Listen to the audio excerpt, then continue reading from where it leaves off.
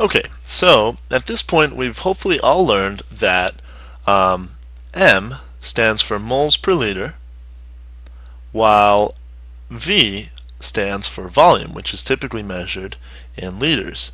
So if we wanted to find what the quantity of moles was in this cup, let's say that the concentration is 4 moles per liter. So I've put here that there's one liter in there. So to find out how many moles we have in there, we would just go ahead and write moles equals molarity times volume. And why does that work out? Well, if we multiply moles per liter times liters, those units are going to cancel out. So the liters is going to cancel out with this liters, and you will end up with just moles.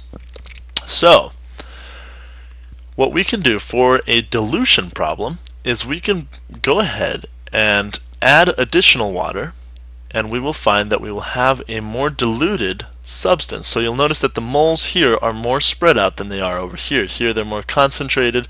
So if this was, for example, salt water, this would be much stronger salt water than this would.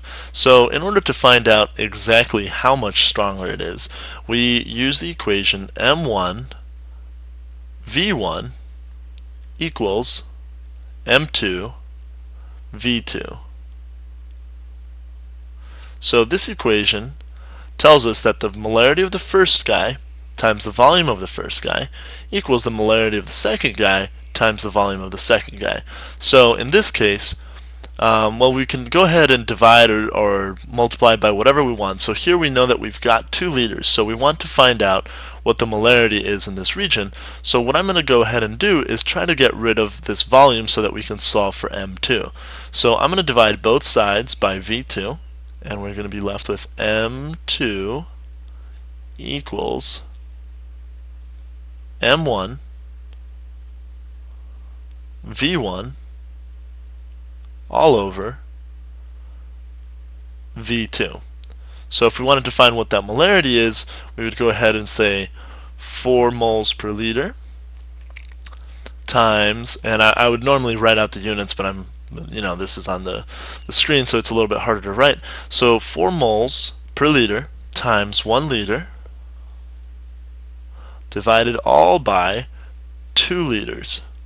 So this is going to end up being 2 moles per liter.